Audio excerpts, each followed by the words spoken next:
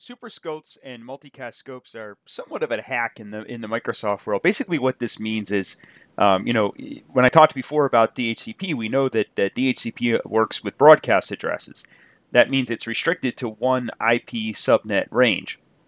So the thing is, you can have with VLANing, you could technically have one network with a LAN network that has multiple subnets without being routed, meaning that broadcasts could be passed through all these different networks. So theoretically, let's say you wanted to have 5 ranges of IP addresses all doing DHCP from one DHCP server, but they're all technically on the same LAN. You could use SuperScopes to do that.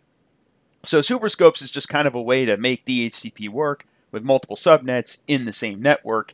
But I should say that I don't think that this is a great idea. I think, in my experience, there always seems to be some strange issues that crop up when you try to do something like this. But Microsoft does support it, so you can set up SuperScopes in the DHCP server in Microsoft.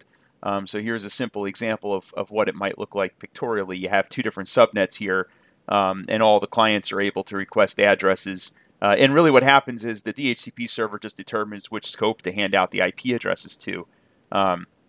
So this is kind of a way to get around using relay agents. But the relay agents to me seem like a much cleaner way to do this than trying to use SuperScopes. But certainly you could use SuperScopes if you think it's going to work for you. So you can create SuperScopes in the DHCP console by right-clicking the IPv4 node. You click a new SuperScope, and then you follow the wizard to create your new scope.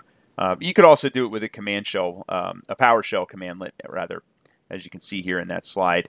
Multicast scopes are somewhat similar. It's an IPv4 multicast packet is addressed to a group of hosts listening on a particular multicast IP address, but this requires the multicast address dynamic client application protocol, which I don't see in common use in most networks. But again, this is another option that you could use with DHCP.